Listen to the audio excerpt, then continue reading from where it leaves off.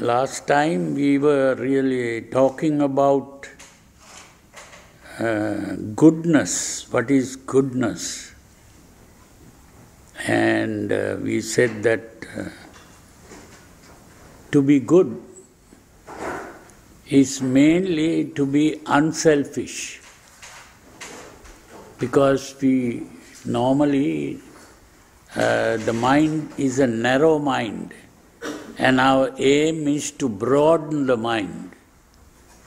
And so the broad mind is the good mind, and the narrow mind is the bad mind. So that is what we normally see as good and bad.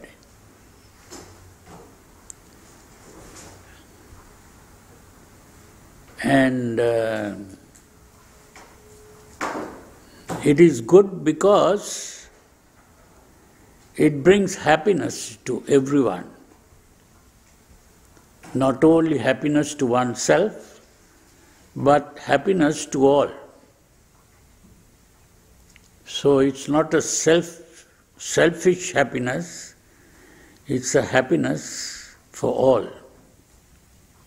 So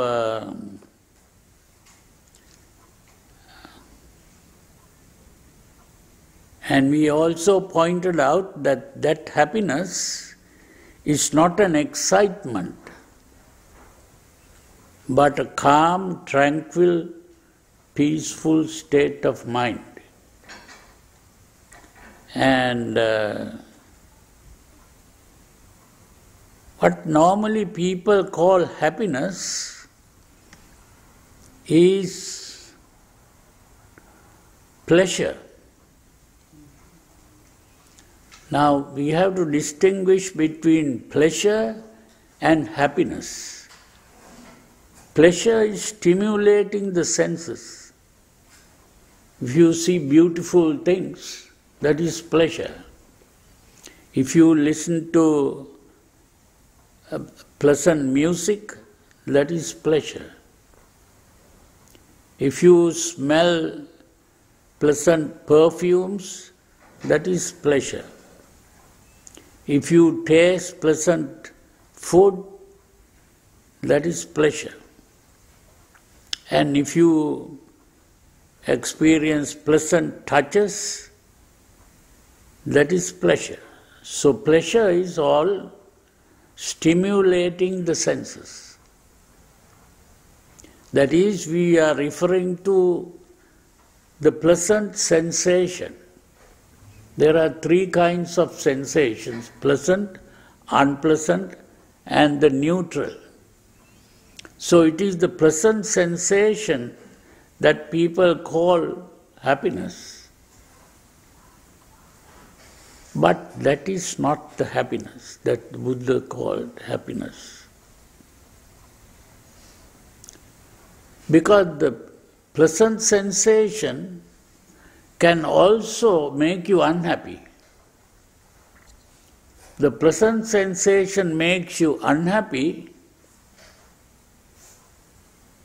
when it is not there and you want it. You want the pleasant sensation, but it is not there. Then you are unhappy as a result. When the pleasant sensation is there, you become happy. In the same way, when the unpleasant sensation is present, you are unhappy. When the unpleasant sensation is absent, you are happy. So you get happiness from both pleasant as well as unpleasant sensations. So, and you get pain from both pleasant as well as unpleasant sensations. So the real happiness is when you don't have the desire for the pleasant sensation. And if you don't have the hatred for the unpleasant sensation, then you can be happy.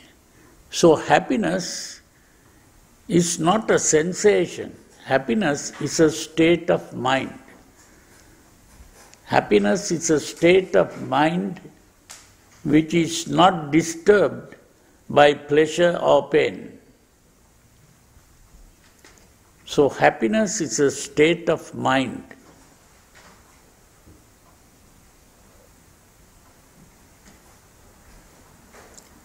So this is why the Buddha speaks of the disadvantages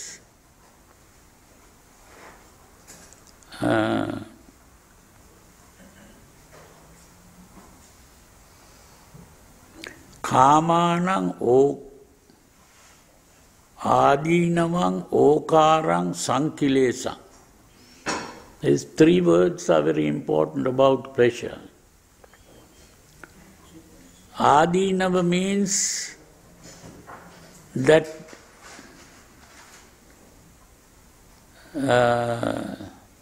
pleasures are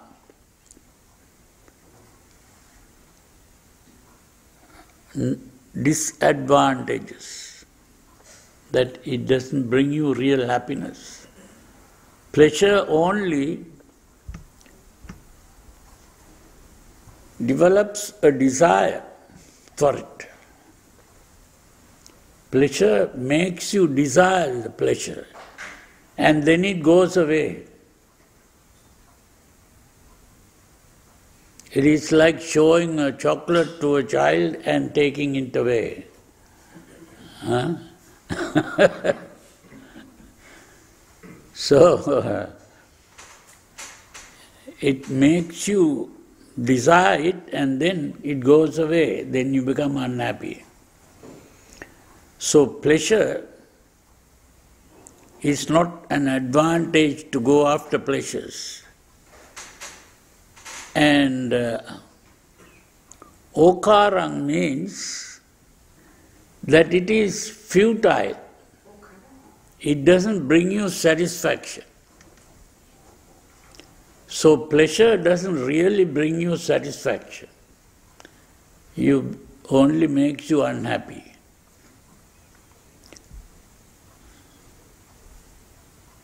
Saṅkilesam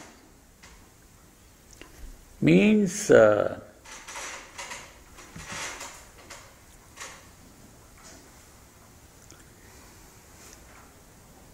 it takes you away from the truth.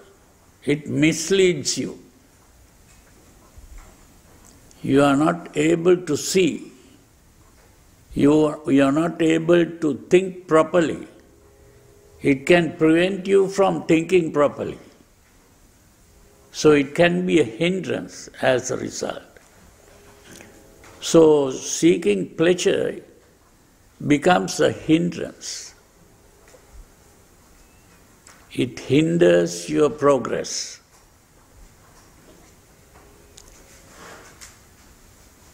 And then the Buddha speaks about the advantages of giving up pleasures. If you give up pleasures, that means you don't go after pleasures. And instead of that, you begin to purify the mind. And if you begin to purify the mind, that purity of mind brings happiness. So that purity of mind is the important thing. So instead of going after pleasures, we should learn to purify the mind. And by purifying the mind, we become happy as a result.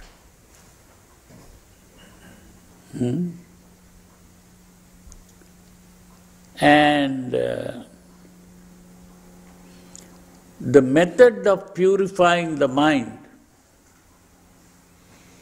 is what we call meditation. So meditation is learning to purify the mind. And meditation is not concentration. This is the biggest mistake that people do today. They think meditation is concentration. You cannot purify the mind by trying to concentrate.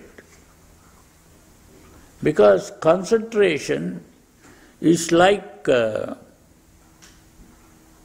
what is called a tug of war. You know what that is? Some people pull in one direction, the other people pull in the other direction. So the mind goes in two directions, and the mind is in a tug of war. And that is what it means. That it's a very cumbersome act, trying to concentrate. So when you begin to concentrate, these are some things written yesterday. Huh? No, this was not written today. Yeah. So the important thing is that when you begin to concentrate, what happens?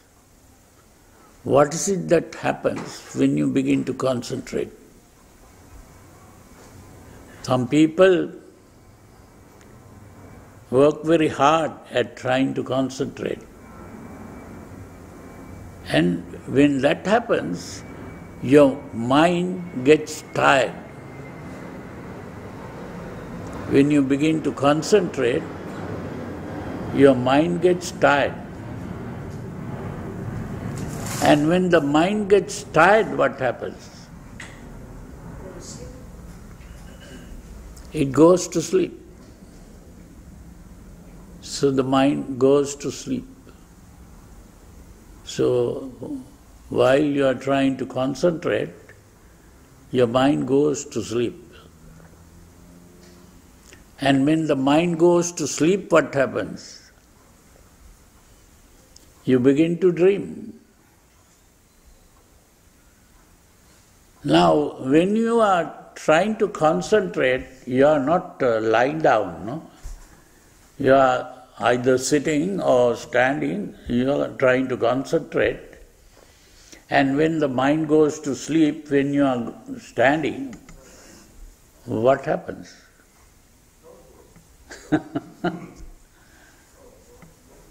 You enter a state which is midway between waking and sleeping.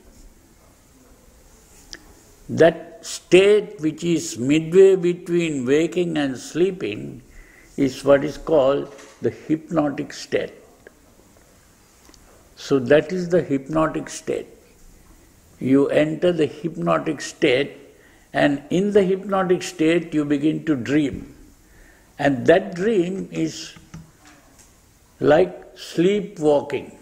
You know, you have heard of that, huh? So it's more like sleepwalking. So you are in a different world, but you are in a dream.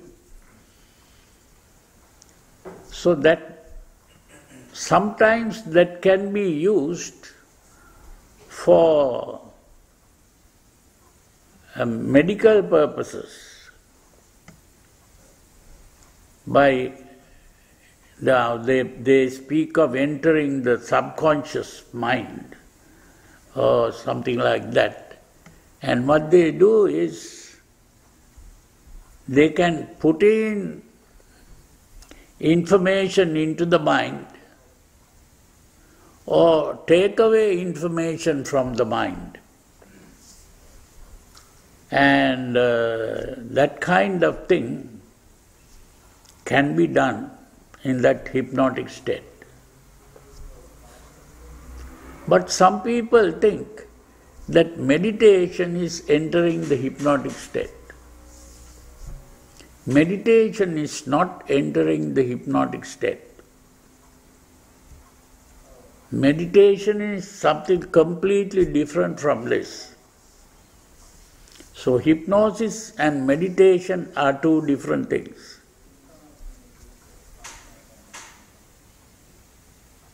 In the hypnotic state, you are unconscious. In meditation, you are conscious. That's the difference. But while in the hypnotic state, you may think you are conscious, but you are not conscious. But in the meditation state, you are fully conscious, because what you do in meditation is purifying the mind and freeing the mind of emotions. And so the mind calms down and you are aware of the calmness.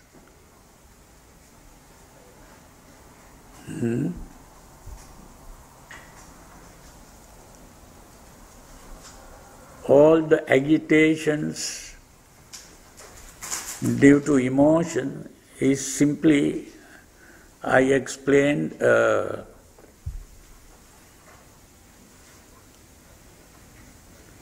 disturbance of the whole body,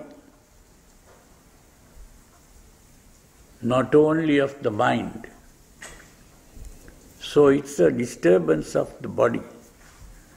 And the way to get rid of that disturbance is to become conscious and to be relaxed.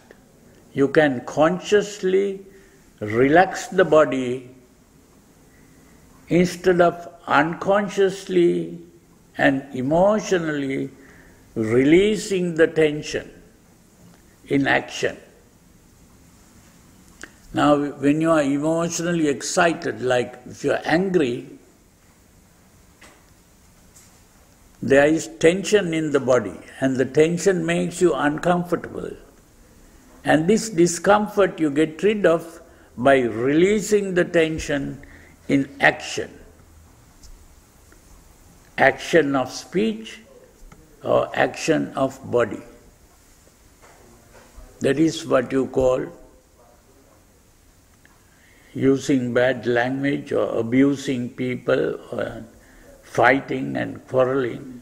All that is the action part, which is the release of tension, which is done unconsciously. You are not conscious of the release of tension there. You are only conscious of doing something. You are not conscious that you are releasing tension. But when you relax the tension, you are doing it consciously. So it's a conscious act when you relax the tension. You are aware of the tension and you just let go. Now tension is when you hold like that, and let go is to let go. That is relaxation. So that you are consciously relaxing. So we have to distinguish between unconscious release of tension and conscious relaxation of tension. These are two different things.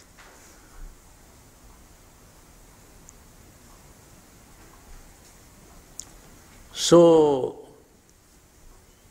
when we are conscious of the emotion and the tension, then we can learn to relax the tension. Now, some people, when they want to get rid of the emotion, they begin to use another emotion to go against that emotion. That is fighting. That doesn't work. That is what we call asceticism. Asceticism means you are giving discomfort and pain to your body. You are very angry that this emotion is there. That is called conquering the flesh or self-mortification. Mortify the flesh. And that is asceticism. But here we are learning to relax and calm the mind. That's a different thing. So this is the middle path shown by the Buddha. Middle path is not to take a little bit of that and little bit of this, but to give up both ways, which is being carried away by the emotion or trying to suppress or fight with the emotion.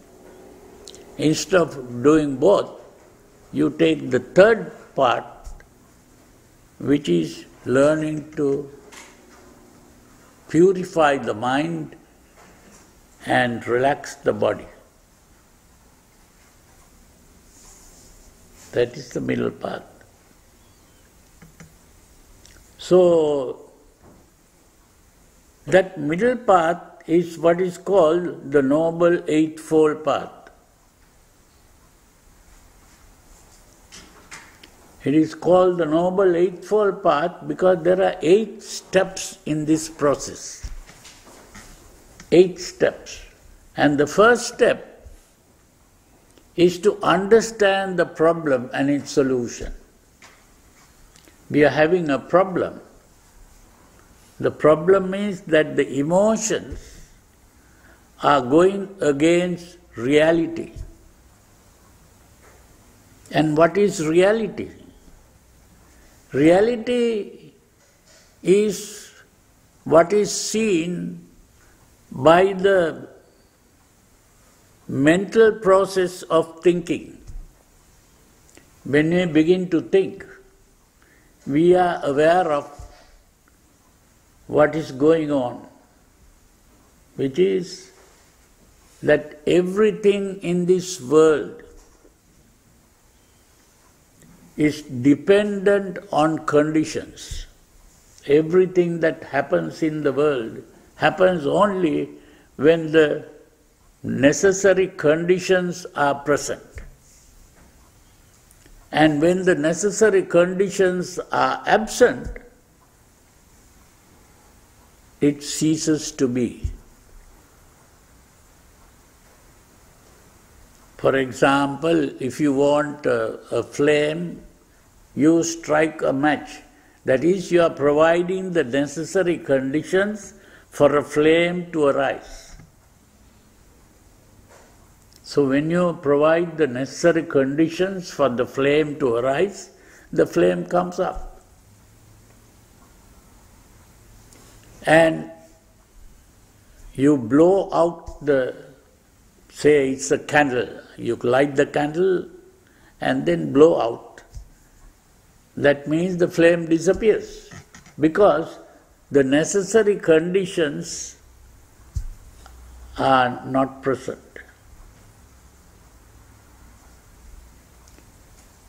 So blowing out is to take away at least one condition. If you take one condition out, it is gone.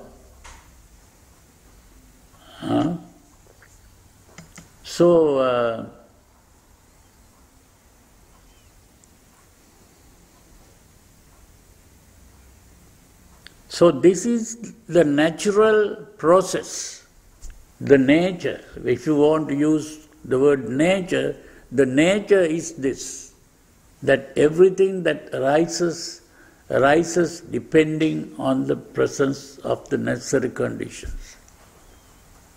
That is what is called determinism. That determinism is the natural process, which the Buddha called paticca samuppada, today translated as dependent origination or something like that. But the better word is determinism itself. So the important thing is that even the mind is working according to this same law of determinism. And that means there is no person doing anything. These are mental processes going on depending on the necessary conditions. So when we think we are thinking, but there is no we or I to think. The thinking goes on because of the presence of the necessary conditions. When the necessary conditions are there, the thinking process goes on. When the conditions are absent, it stops. That's how it is. So there is no real person doing the thinking. This is what Sigmund Freud pointed out when he used the word psychic determinism. Psychic determinism means that the same law of determinism works in the mind. The mind also behaves according to this principle of determinism. And therefore there is no person doing anything here. But he used the word ego to refer to the thinking. If he didn't believe in a self here, why did he use the word ego?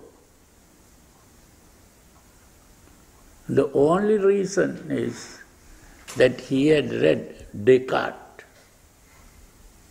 Because Descartes said, I think, therefore I am. So the real ego is the thinking process. So what people refer to as myself is ultimately that thinking process. But the thinking process is the activity of the brain. And that activity of the brain starts with perception. Seeing, hearing, smelling, tasting, touching. When you have perceived something, then you begin to think. Not you, the brain begins to think. And that part of the brain that is responsible for thinking is called the cerebrum or the cerebral cortex. Now, all this necessary research has been done today by the modern scientists, but still every scientist is caught up in this delusion of self. That is the problem.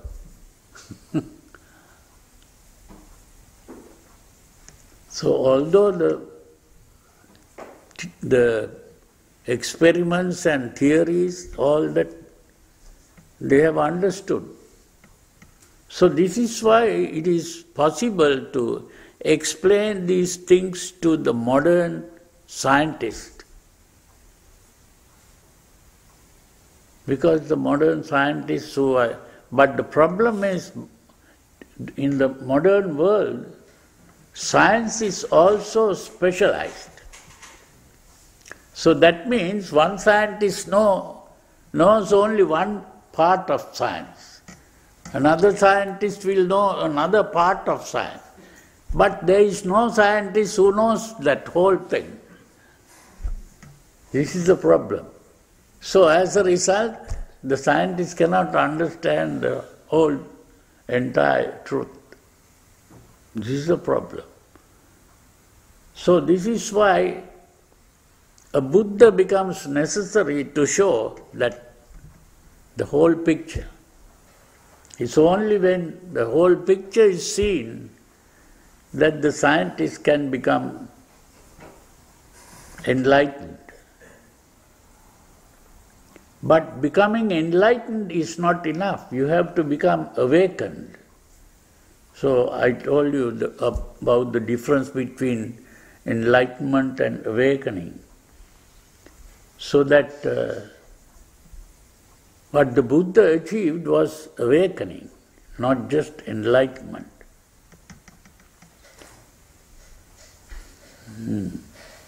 So this is important.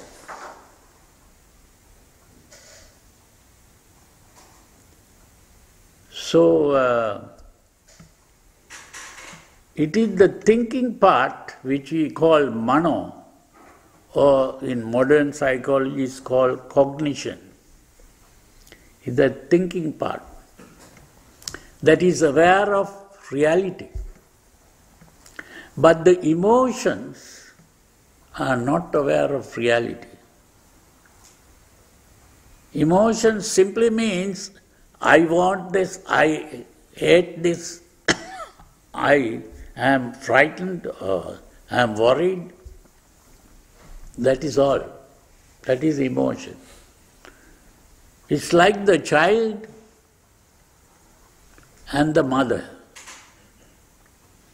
The child and the mother are in conflict because the child wants the impossible and the mother says that is impossible, you cannot have that. No, I want it. I don't care whether it is impossible or not, I want it. Now that means conflict. So in the same way, we have the child and the mother inside us. The mother is the thinking part and the child is the emotional part. So these two parts come in conflict. So this is all the problems in psychology. And it's simply the conflict between the emotions and the thinking, reasoning part. That is what Sigmund Freud pointed out.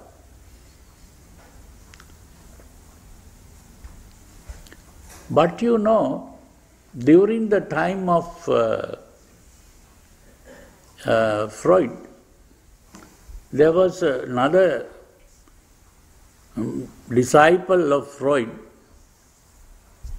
Alfred Adler. Now this man saw the thing in a slightly different way.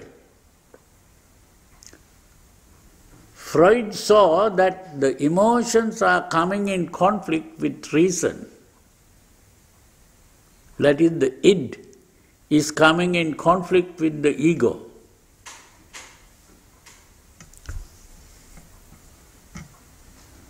But this man saw that it was the thinking part, the ego, that is coming in conflict with circumstances. He saw it in a slightly different way. Now the Buddha spoke of three things: lobha, dosa and moha. Lobha refers to the desire for pleasure. Dosa refers to the hatred of pain. And moha refers to the thought I am, the self. Now Freud focused on those two things, lobha and dosa. And Adler focused on the moha part. This is why Adler saw it as a conflict between the self and the circumstances outside. So the later Freudians began to take the ideas of Adler and they began to think of developing the ego. The ego has to learn to deal with the problems that come up outside, the circumstances. This is why the modern Freudians are mainly focusing on developing the ego.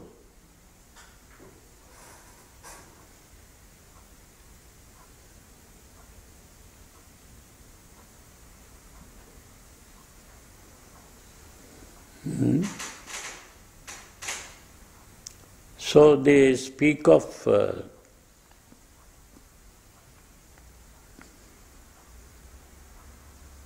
self-assertion. You have to learn to assert yourself, because the neurotics they see as people who are not having self-confidence, or that they are not able to deal with circumstances, a kind of weakness. That is why they think of the ego, strengthening the ego through self-assertion.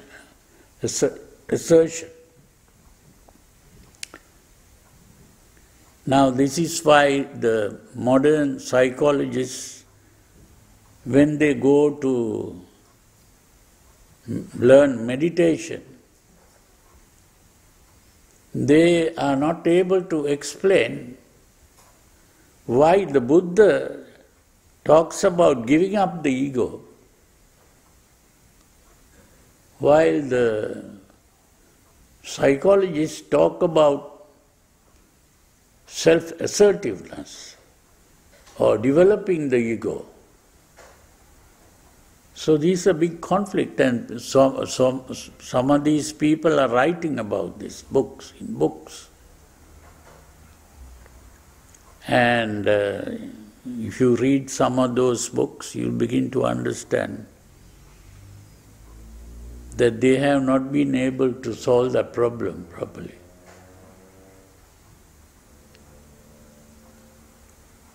But the important thing is to understand that emotions and ego are going on the same line. Freud emphasized the emotions, and what are called the neo-Freudians emphasize the ego. That's the main thing. So you see,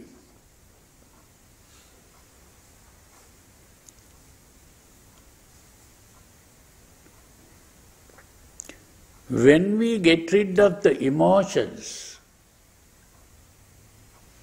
the ego automatically goes away, because the ego is an emotional feeling, not a rational concept. The self is not a rational concept. It is an emotional feeling. And so, when we give up the emotions and the tension that comes with the emotion, the feeling of self disappears. That means when we have learned to relax the body fully and calm the mind, the feeling of self disappears. This is why even some of these Christian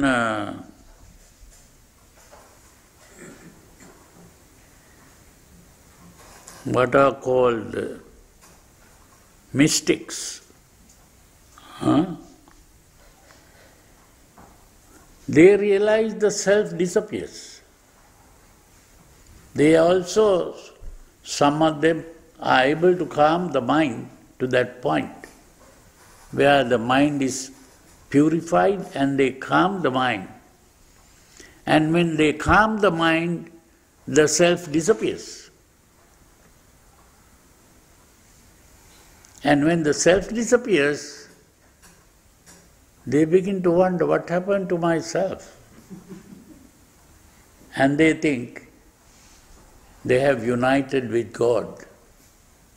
That's how they get into that illusion. Because they can't get rid of the idea of God. You see? So the self unites with God.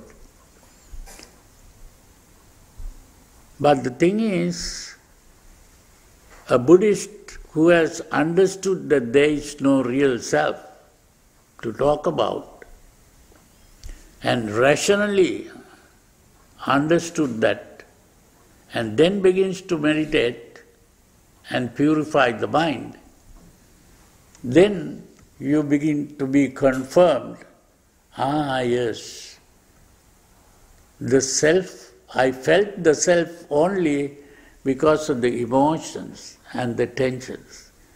When the emotions and tensions are gone, I don't feel the self.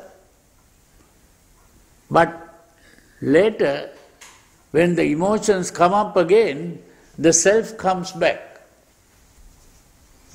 So they are convinced that there is no real self, but I get the feeling of self when the tensions come up. Then you are convinced that there is no real self. This self is coming from the tensions and the emotions. That is the conviction where the idea of self disappears. And that is what is called a stream entrant. One who enters the stream is to realize that there is no self. But that is only the beginning. And now that person is convinced that the important thing is to get rid of these emotions, so that not temporarily getting rid of the emotions, but permanently getting rid of the emotions. Because only that temporary ridding of the emotions that convinced him that there is no real self. But when you get back the emotions, you experience the self.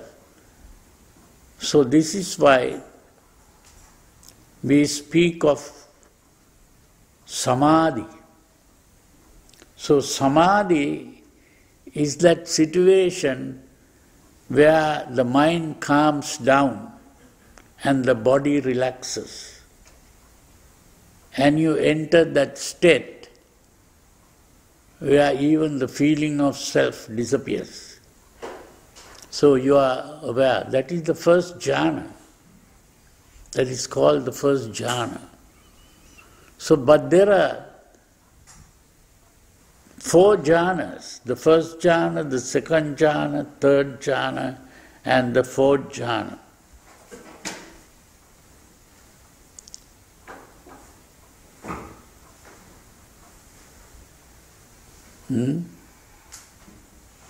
So, I think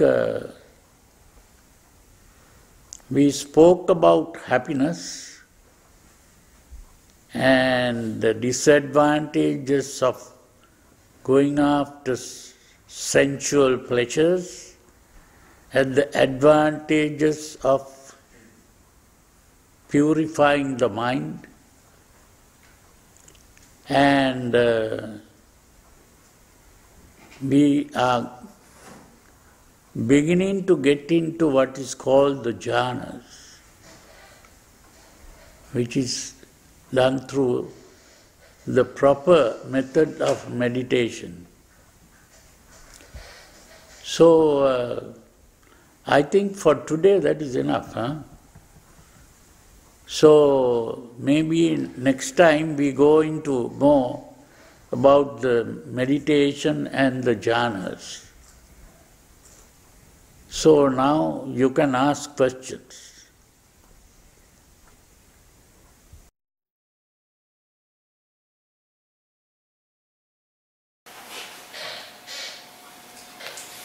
So if there is no I in the thinking part, why is there an I in the emotional part? So is there a self only in one part of you? Is that because originally we were saying that there is no self. So why is there a self when you are thinking and you said thinking just goes on? There is no self. There's nobody doing the thinking. I am not doing the thinking. Right? My brain, my neurons are all firing up and they're doing the thinking. But what then causes this emotion, you're saying, is still self. But why is it then that self is not there when you're thinking and it's there when you're feeling? What is this thing that is absent at one time and present at another time? Because the emotions are self-centered. All emotions are self-centered. What does that mean? When you desire something, you say, I want this. So a desire is self-centered, thinking of the self. Because you personalize the desire, that means this desire is mine. So when the desire comes up, you are personalizing the desire and you see two things. What you desire is outside, the desire is inside. And what is inside is mine. What is outside is not mine. That is how this desire starts the idea of self. You see? So the emotion is always like that. It's not only desire, I hate.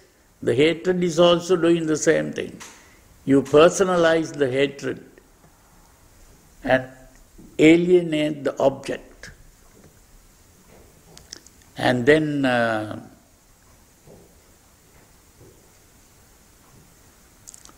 so that is the idea of existence, the self. The self is based on the emotion and not on reason.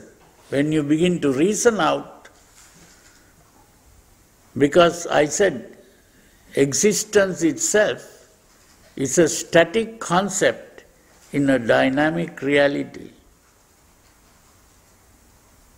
So there is nothing static to call a self, because self is a static concept, because it is not changing. Past, present and future. The self is present in the past, present and the future. That is existence. But so rationally you see that there is no real self to talk about. But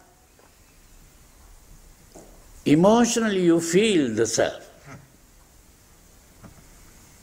That is the problem.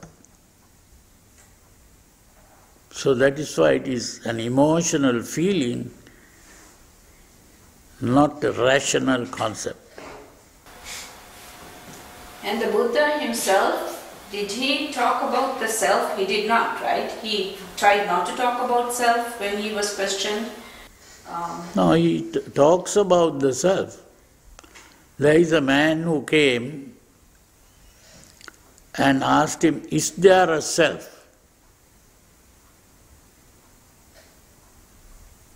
He was silent.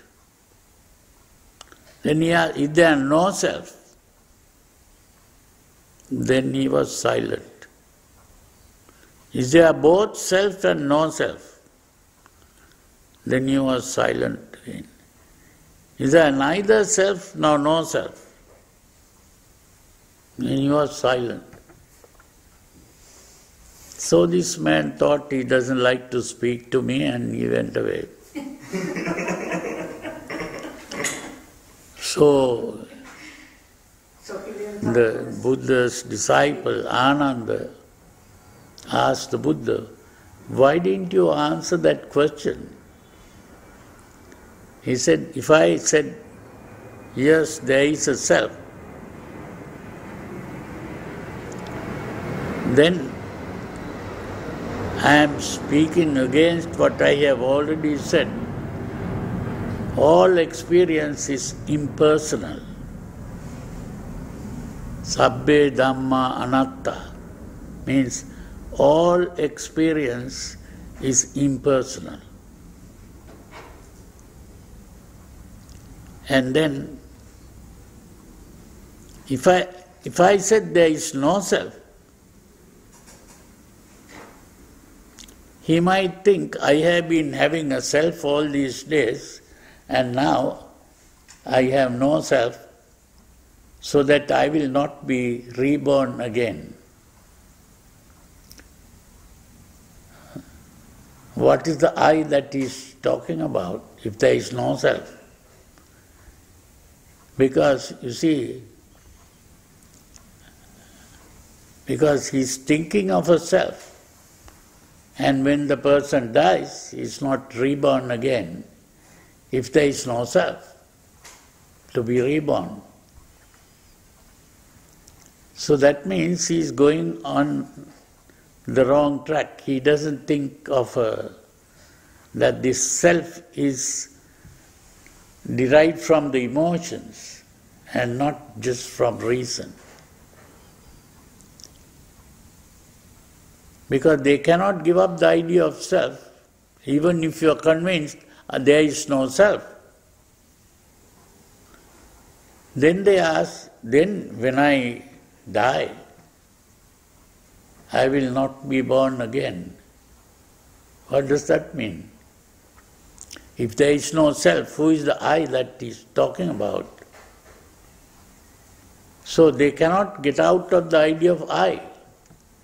Even if you are convinced that there is no self, then I must think that there is no self. Then what is the I that the I doesn't disappear. It's like that. So that's what when you said about the necessary conditions, yeah, the candle, the flame and everything, you said that the thinking started.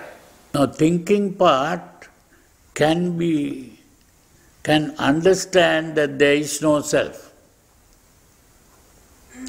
But the emotional part cannot understand anything. There is no understanding for the emotions.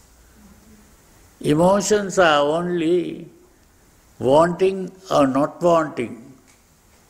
There is no such thing as understanding for the emotions. All understanding is done by the thinking part. And the thinking part is the activity of the brain. Emotion is not the activity of the brain. It is the activity of the whole body. When the blood begins to change due to hormones being secreted into the blood, and this being carried to the various parts of the body, and changes taking place in the activities of the body. So it's a completely physical thing, what we call the emotion. It's not a mental thing. You mentioned the middle path. And then you talked about the Noble Eightfold Path. You mentioned the first, understand the problem. Will we talk about the rest? There are 8 steps. Samma Ditti. You should learn the Pali words, otherwise if you begin to translate and depend only on the translation, sometimes the translation doesn't give the meaning properly. So, Samma Ditti, Samma Sankappa, Samma Vacha, Samma Kammanta, Samma Ajiva, Samma Vayama, Samma Sati, Samma Samadhi. Those are 8 steps. Now, Samma Ditti means you are using the thinking part to understand the problem and its solution. That is Samma Ditti. So the important thing is to understand this, and so the harmonious perspective means you have to understand a perspective means to see it from a different angle. Now when you take a picture, you have to hold the camera in such a way that you see it from a certain angle. So that is why I use the word perspective. It's not a different idea or something like that. It is a different way of looking at life. Harmonious perspective. And after that comes the harmonious visualization. That visualization is how you imagine. That means you are imagining the goal. I also call it the goal orientation. The harmonious goal orientation. That means your life. You are changing your goal in life. And what is that goal? To be free from emotions. That it becomes your goal. So your goal in life is a goal where you are free from emotions. But you have only changed your goal in life. And when the goal is changed, your behavior automatically changes. Now, you see, people are in a habit, say like drinking or smoking or some habit like that. You find it very difficult to get rid of the habit. Why is this? That habit is based on a goal. You may not even know what the goal is. So that goal is unconscious. So if you can discover the goal, why am I smoking? What am I expecting? What is my goal? There must be some reason why I smoke. Then you begin to understand the goal, then you change that goal. Now, for example, a young man or woman takes to smoking. Why? Because that person sees film stars or some people they appreciate, they are smoking. Oh, I also want to be like that. And then smoking becomes a way of becoming superior or strong. Or you might think, oh, the strong men are people who smoke. So I also want to become strong like that. So that is, you are having a goal in life. Now supposing this person is in the habit of smoking and then thinks of building the body, bodybuilding with muscular. I want to have a muscular body. And you go to some person who is teaching how to build the body. And that teacher says, well, if you want to build the body, you have to give up smoking. Now his goal is to build the body. Automatically the smoking disappears. That because the goal has changed. So like that, by changing the goal, first you have to understand what your goal is. And by changing the goal, you change your way of living altogether. And that is, you change your speech, your action, and your lifestyle. I call it the lifestyle because this idea of goal seeking and this comes from Alfred Adler. And he was talking about this, and he was also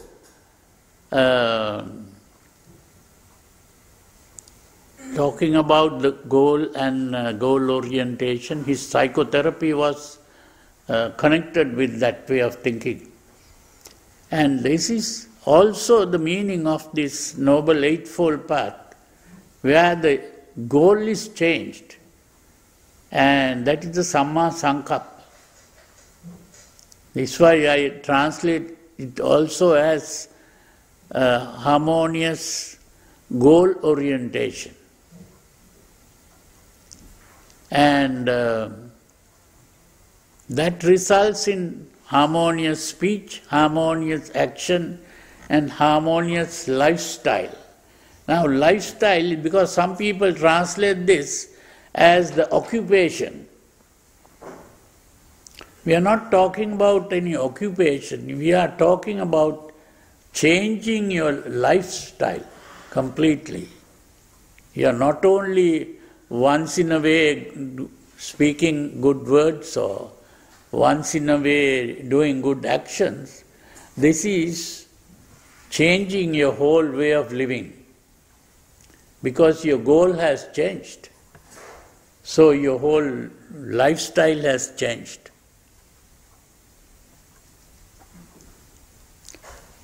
But that is only in terms of behavior. But still, you may be having the desire for pleasure and the hatred of pain and things like that. So the next step is to learn to get rid of that. That is the right exercise, the harmonious exercise. So that just as you practice some exercise to build your body, now you are practicing these exercises to purify the mind, to free the mind of emotions.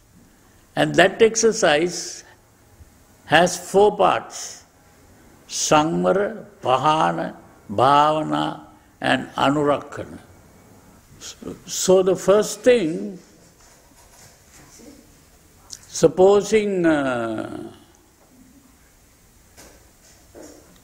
you want to grow flowers in a garden, what is the first thing that you do? Prepare the soil. And then you plant the seeds. And then after that, what do? You have to water it regularly and put the whatever, pick away all other plants that might start growing. So that in the same way, we are going to purify the mind, means you have to prevent bad thoughts coming into the mind. To prevent bad thoughts coming into the mind, you have to find out from where are the bad thoughts coming. The bad thoughts come into the mind through the senses, from what you see, what you hear, what you smell, what you taste, what you touch. So this is called guarding the senses. So that is the way you prevent bad thoughts entering the mind. Because last time we said that these emotions are not built into the system, starting from inside and seeking an outlet outside. Emotions are starting from outside and coming in. It is flowing in. And it starts with perception: seeing, hearing, smelling, tasting, touching. So this is why the perception is done through the senses. And you are guarding the senses. That means when you guard your eyes, your ears, your nose, your tongue, your body, And that means when you see something, you don't think about the pleasantness or the unpleasantness. When you hear something, you don't think about the pleasantness or unpleasantness. When you smell something, you don't think about the pleasantness or unpleasantness. Like that, you guard all the senses. And elimination means if a bad thought is already there in your mind, you must learn how to get rid of it. When a bad thought is already there in your mind, how is it present in the mind? What does that mean? Unconscious. No. It means that there is an image in your mind, there is a picture in your mind. If you are angry, you have a picture of that person who made you angry, who did something to you. Or if you are in love or something like that, then you have the picture of that person you are in love with. Huh? So it's always the picture in the mind. And now, to get rid of that, you have to get rid of the picture. So you can change the picture. It's a matter of changing, taking another picture in your mind. If it is about the anger, you take a picture in your mind of a friend of yours.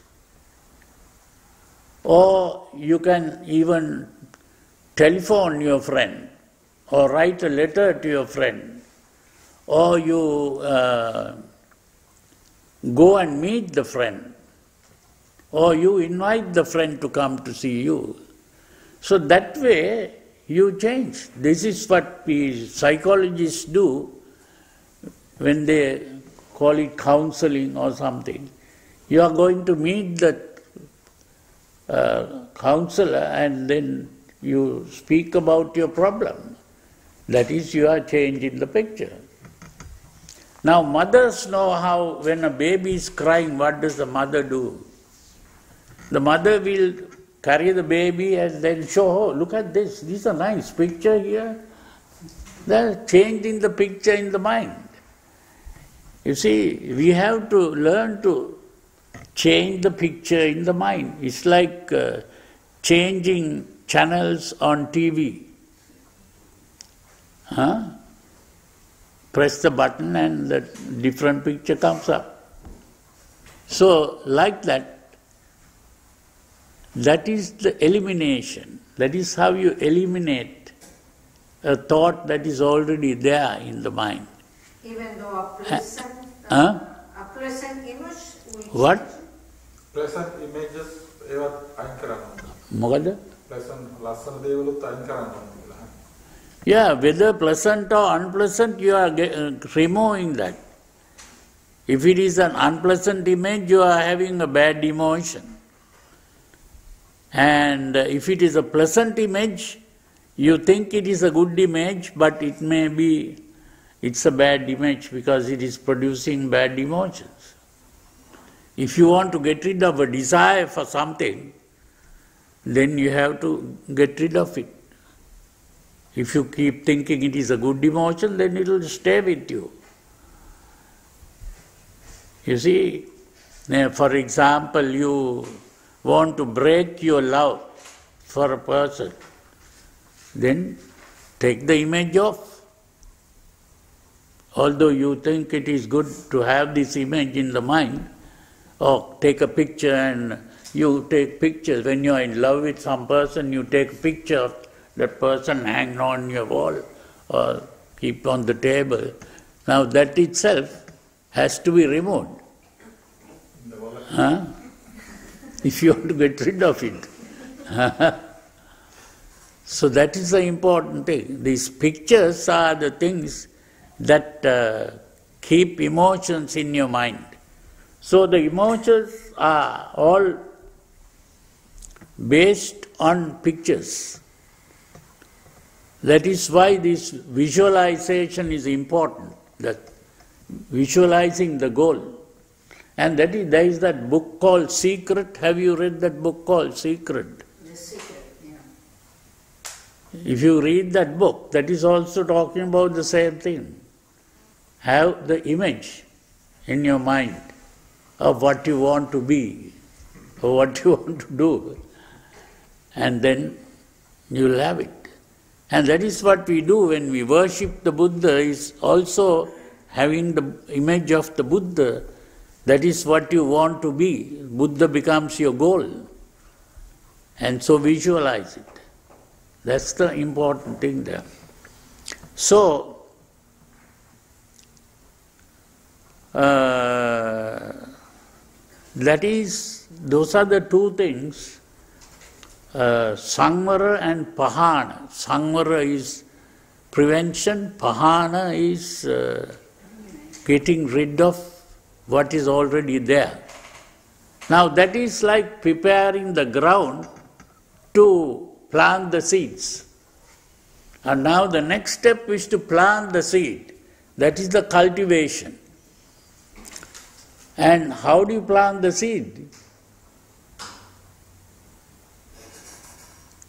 Now, if you have understood the importance of the pictures, the plant, the seed is to hold the proper picture in the mind. Again, it is the picture that is important. That is the right visualization. And but here, one important thing, no, I am not going into details. If I go into details, again, problem.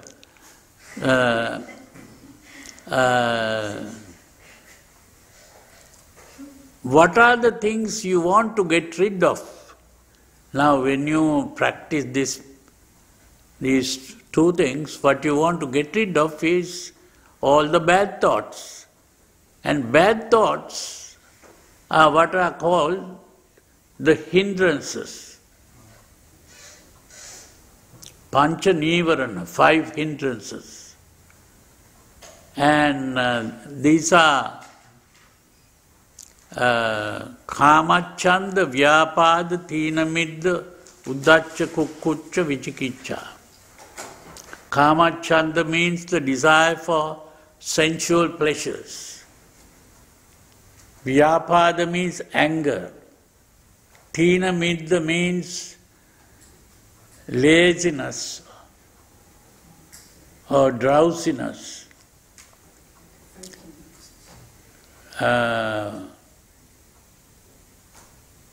Uddacha Kukkucha means anxieties and worries. Worries and anxieties. And Vichikicha is where your mind is divided into two. The emotions and reason going in opposite directions. That is the Vichikicha. Not doubt. Some people translate it as doubt. This has nothing to do with doubt. Doubt is to question, is it true or is it false? That is doubt. But here, Vichikicha is what is called cognitive dissonance. Cognitive dissonance means your mind is divided into two. Say you are supposed to be practicing the 5 precepts and you are not supposed to be drinking alcohol. Now your mind is now divided. Shall I take this drink or shall I not? That is the Vichikicha. So that you come to a point where you are not able to make a decision or you see some money, no one is around, you have some big amount of money someplace, shall I take this or not? If you take it, you are stealing. If you are not, then you are good. So this is the important thing. So this is the difference between the emotion and your reason. Are you being carried away by the emotion, or are you being carried away by the reason? That is the vicikiccha. So it is not a matter of doubt, it's not a matter of indecision.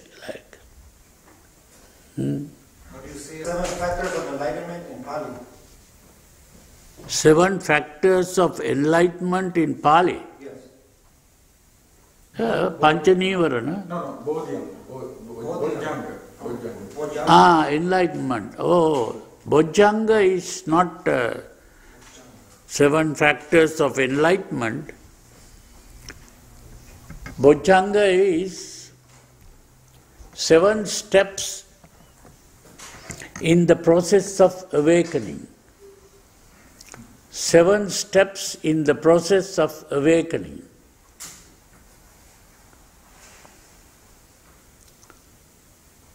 Not just... so my translations are different because it How do you say the 7 factors gives of the enlightenment meaning in Pali? out properly. These are 7 steps in the process of awakening.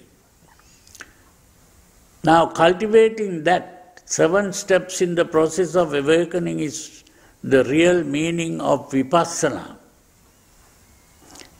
And the first 2 things, samvara and pahana, is what is called samatha meditation, samatha bhavana. So this way, and then samma sati. Samma sati is really, now you are beginning to practice the vipassana part, which is to change the way you think. I said the way you think determines your emotion, and that determines your action. So now you are changing the way you think. And that is, this whole process of awakening is to change the way you think. You are awakening from the dream of existence. Now we'll be discussing these things in more detail later. So this is simply talking about the Noble Eightfold Path. But that is, the last one is Samma Samadhi. And Samma Samadhi is the purity of mind, which is also the tranquility of mind, which is the harmonious equilibrium.